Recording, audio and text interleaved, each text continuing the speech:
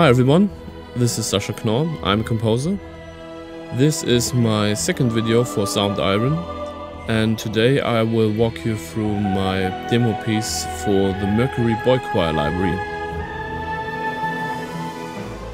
It's called A Glimpse at the Stars, and right now we are looking at the project window in Cubase, where I have all my MIDI tracks. For the sake of a better overview, I already did a mix down of my orchestra instruments and some additional percussion instruments and loaded them as a single audio track, which you can see up here. So this will allow us to fully concentrate on the MIDI tracks for the choir and some other instruments I would like to show you. As you can see, we have a single folder here which includes all the choir tracks. I also have loaded the soloist patch, which does a tiny solo in the middle of the piece. And below that we have a couple of other Soundiron instruments, for example, some patches from the Mars male choir, the emotional piano, some circle bells patches, and a bunch of other instruments from Soundiron's catalog, which helped me to create those sparkling soundscapes you can hear throughout the piece. I will show you more of this later, but now let's get started with the choir parts. So let me scroll back to the beginning and open the MIDI tracks. So this might look a little bit complicated, but I will explain everything.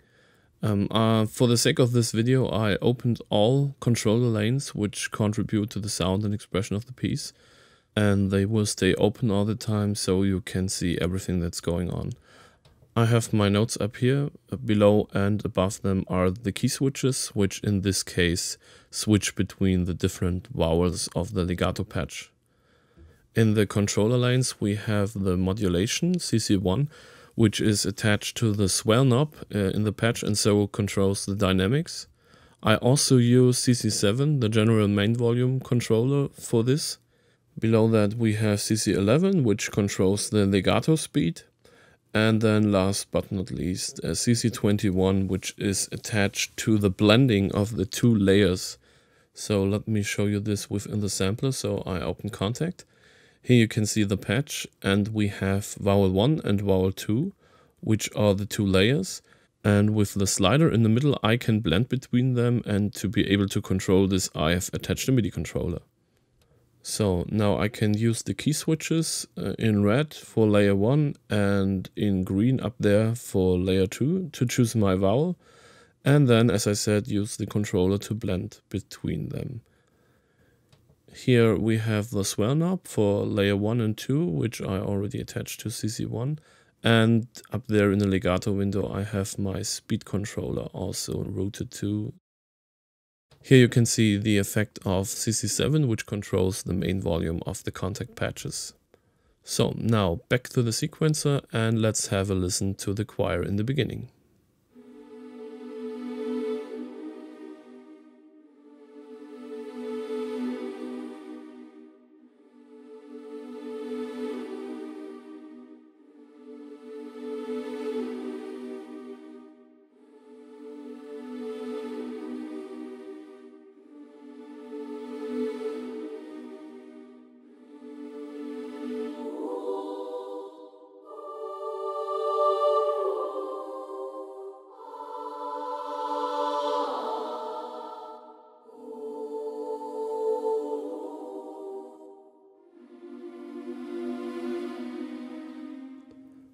Okay, we heard quite a few vowel changes in this part. The first one is back here where I blended from the M in layer 1, which is this key switch here, to the U in layer 2, which is defined by this key switch up there. And as I already explained, the controller to perform the crossfade. This can be done whenever I want, be it within a note or even within a legato transition, which is what I did here.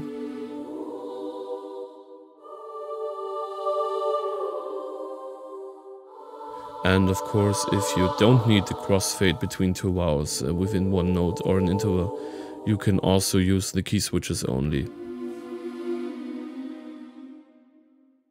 Okay, so now let's listen to this first section together with the other instruments.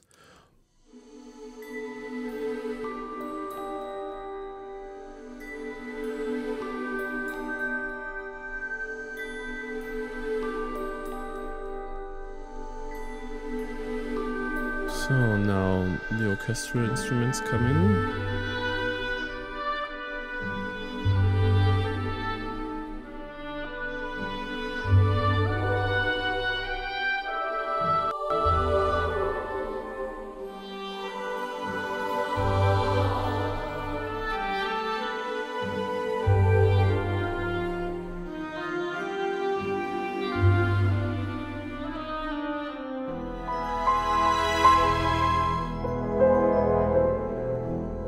So, after this short intermezzo, we have a new section and two new parts for the choir.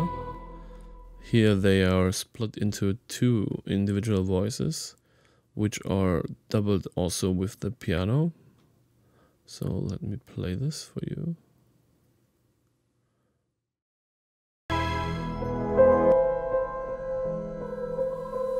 So we have a trill on B and C, which carries on through this whole phrase.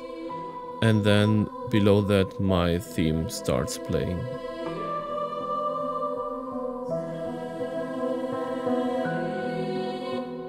Now, the most interesting thing here, I believe, is this slow melody sung by the choir section A, which consists of the legato patch and a Phrasemaster patch. So let me show you this in detail.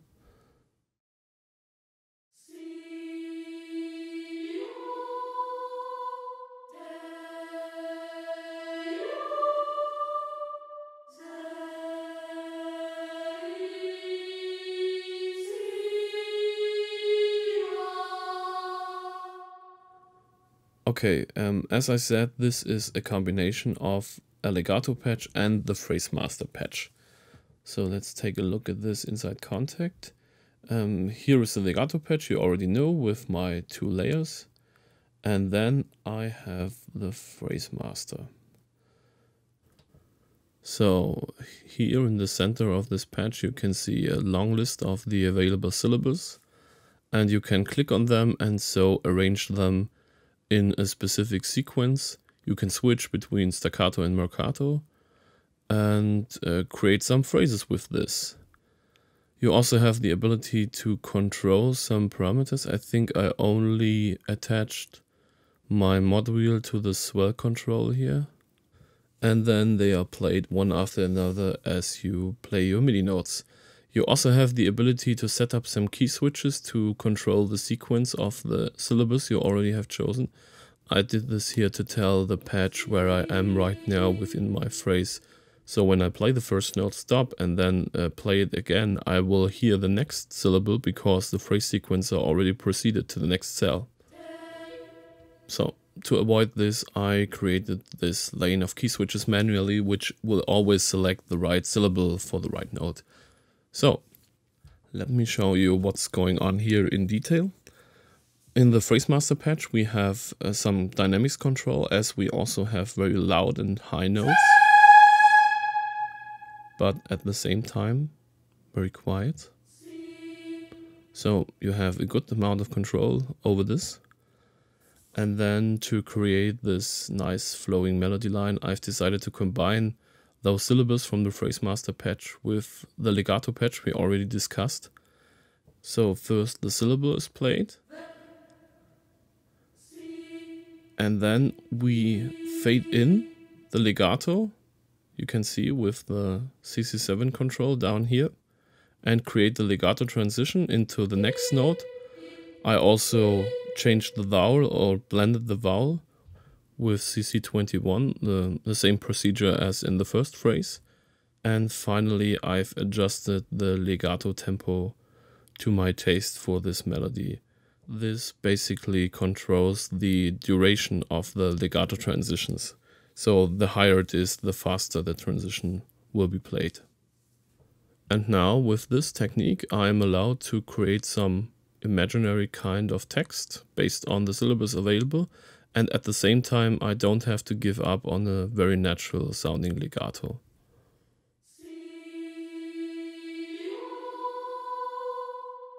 Okay, maybe I should just play the legato on its own so you can hear the transition and the crossfading between the vowels.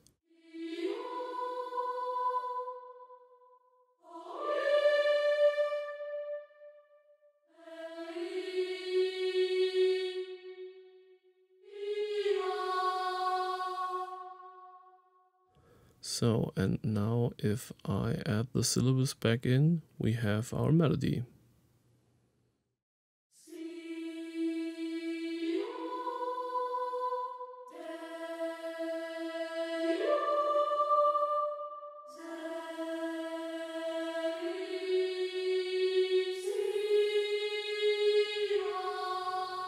Then the second time it becomes more intense and also louder.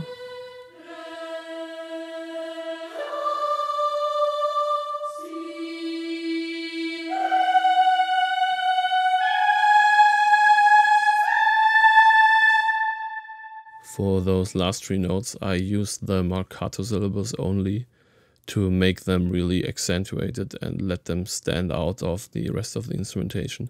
Here I need the key switches above, because if I play those syllables with some overlap between the notes, you always hear the same syllable as the patch doesn't proceed to the next one.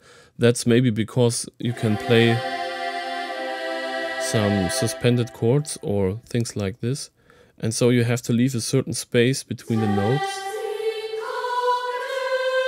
to really proceed through the sequence. But with the key switches you can walk around this issue by simply manually selecting the next syllable to be played, and then you can still have your overlapping notes. So now let me also show you the male choir part we have here. Okay, so let me maybe switch back to the boy choir and let's have a listen.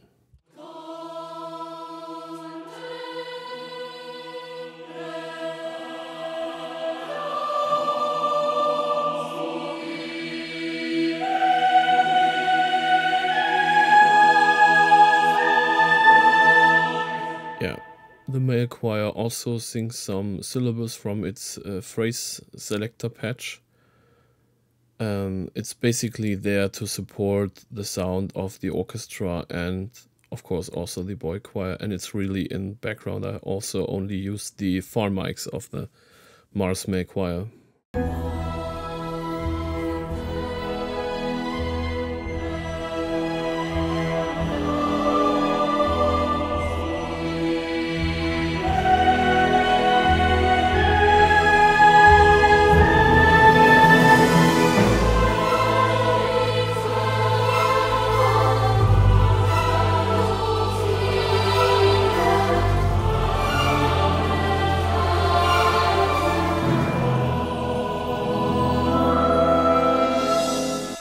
Okay, so now let's take a look at this last section you just heard. There are basically two things going on. So first we have this part, which is basically done with the same technique as the melody before by using the legato patch and the Phrasemaster patch. Here I have a phrase syllable for every note, and the legato patch is just there to add some transitions between them. So to show you this, let me first play only the syllables.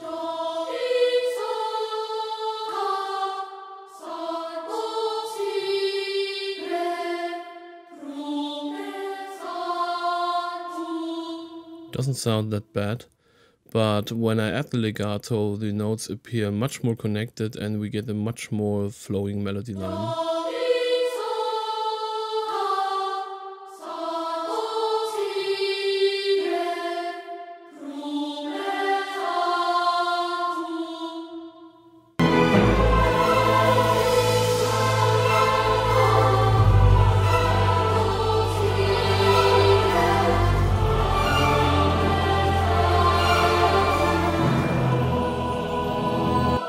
Now, you certainly already heard the second voice that the choir is singing here in this section, so let's jump into this. Here I have a simple legato line which just underpins the harmony of this section.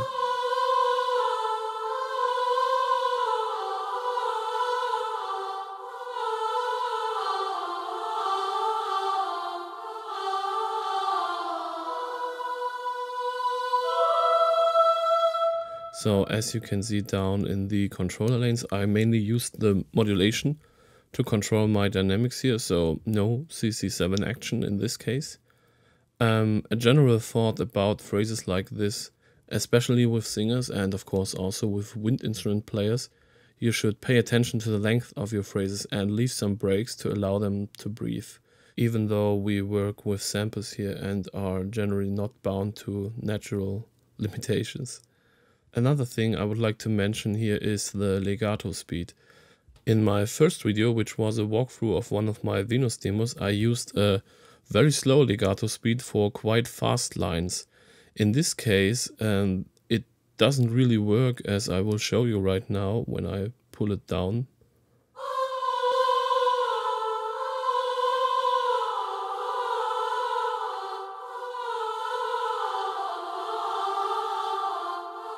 Sounds quite nice generally, but in this case I really wanted a more accentuated and rhythmic legato line, and therefore those really slow transitions stand a bit in the way. So let me pull this up again. Oh, let me show you how it sounds if I do a very fast legato.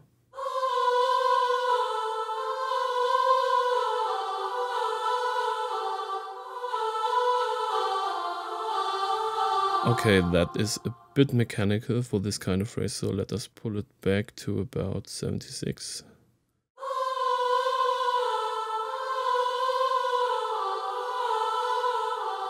Okay, that's fine for me. So now let me play you this line together with the orchestra, where we have cellos doubling this melody.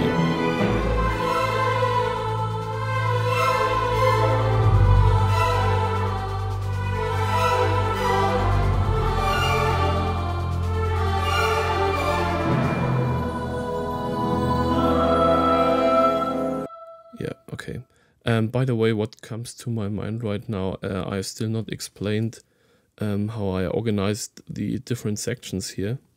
You can see I have Boychoir legato A, B, and C, and also Phrasemaster A and B, and those are basically the same patches, so you don't have separate sections in Mercury, but I created them virtually and also panned them a little bit across the stereo field.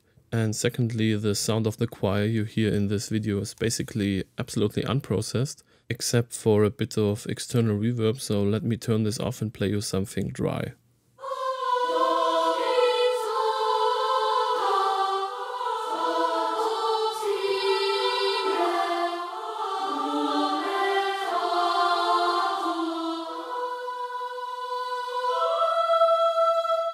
So we have some kind of room sound baked in the samples, but it's still small enough to be very controllable and very flexible. So now let me turn on the reverb again and let's take a look at the next section.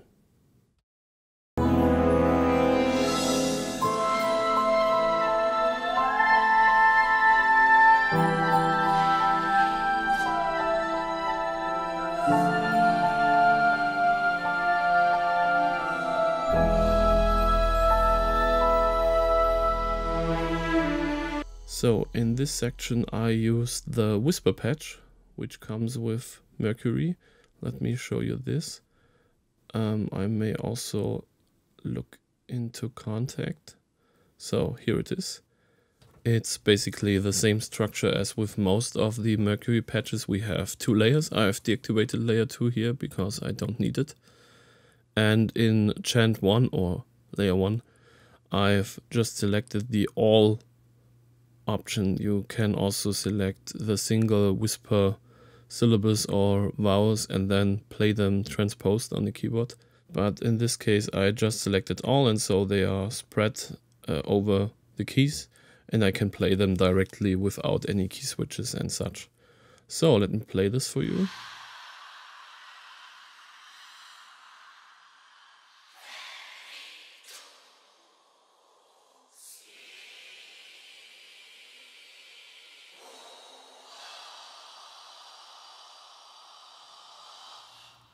So those whispers are just there to create a nice atmosphere, which is also supported by some other instruments, basically the same instrumentation as in the beginning. So let me play this together with the whispers.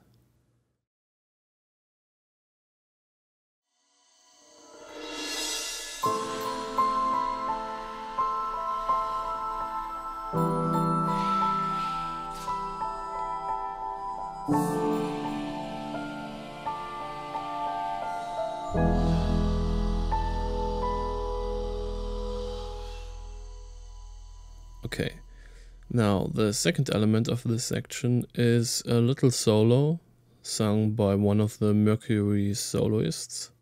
So here's the MIDI. In this case I only have modulation and expression going on, modulation for the dynamics and expression for the legato speed. This is the patch in Contact. Again, the same structure, we have two layers. In this case I also deactivated the second layer because I only wanted the soprano. And we have this R vowel here. I also only used the close mics in this case. And here you can see the attached controllers, speed and swell.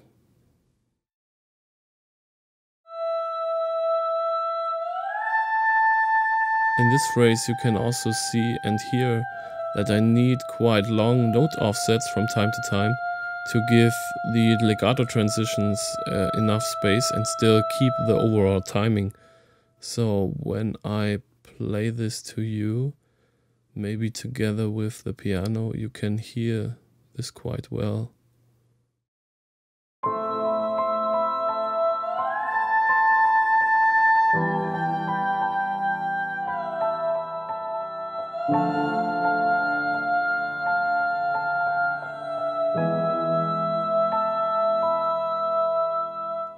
Okay, now let's turn on the other instruments and listen to this whole section again.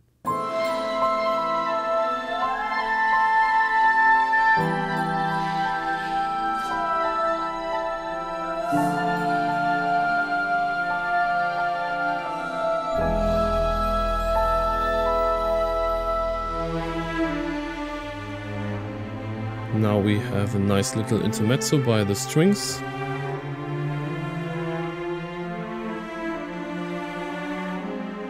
And then we dive into the final little theme.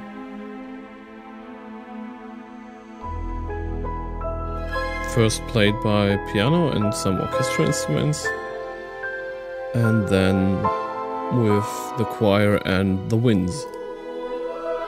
One little thing you might wondering about, there are some very low bass notes throughout the piece. You might hear them only on headphones or a good 4-inch system, or if you have a bass extension. Those are from the Tuned Artillery library, also by Soundiron, and they simply help my orchestra bass instruments. I think I use contrabassoon and string basses here for this full-bodied sound.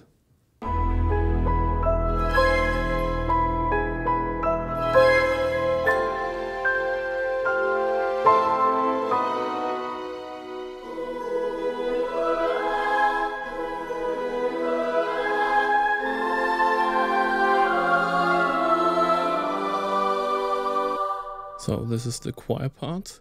This time only legato, no phrases, no extra stuff. It's just a simple legato patch again with some vowel transitions. I think this is only the U to the R sound here in this case. So now maybe let's take a look at the lead voice in this part.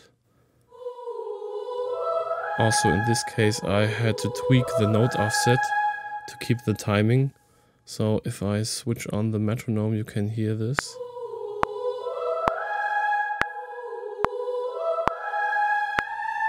Ah, here's something I can tweak a bit more. Ah, much better.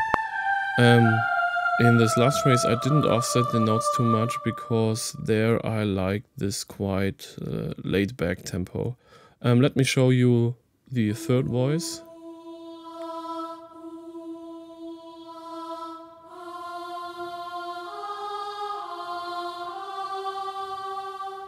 And here you can also hear how nice it sounds if you fade one vowel into another, even on one note.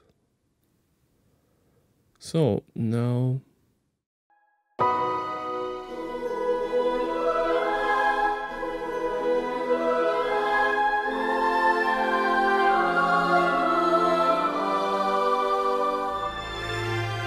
and the strings lead us to our new subdominant, which is sung by the men choir and supported by the brass.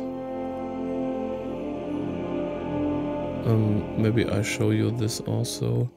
This is a legato patch with 2 voices and a sustain patch below.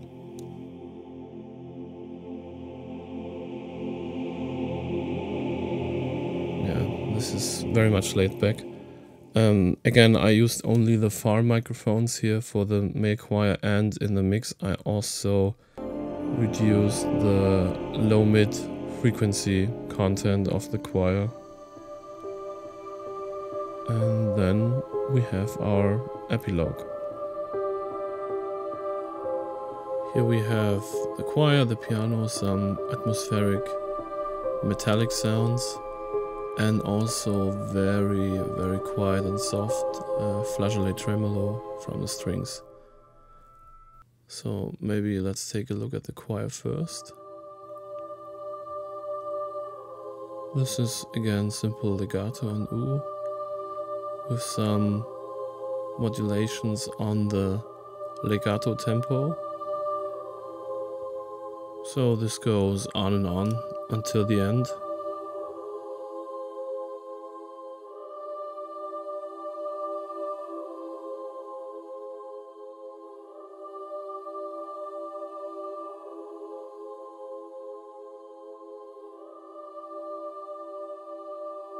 And then the last chord has a soft fade out in CC7.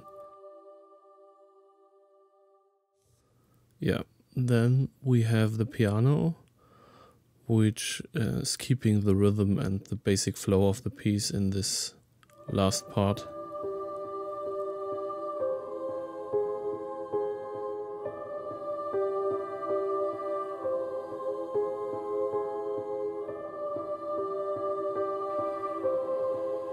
Then I filled this with some string flageolets.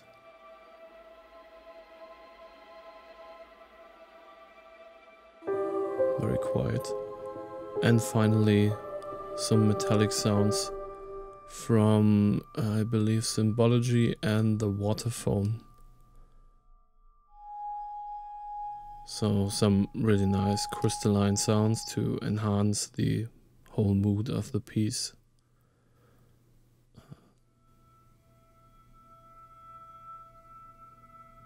Yeah, this has a rather slow attack. Let me play this.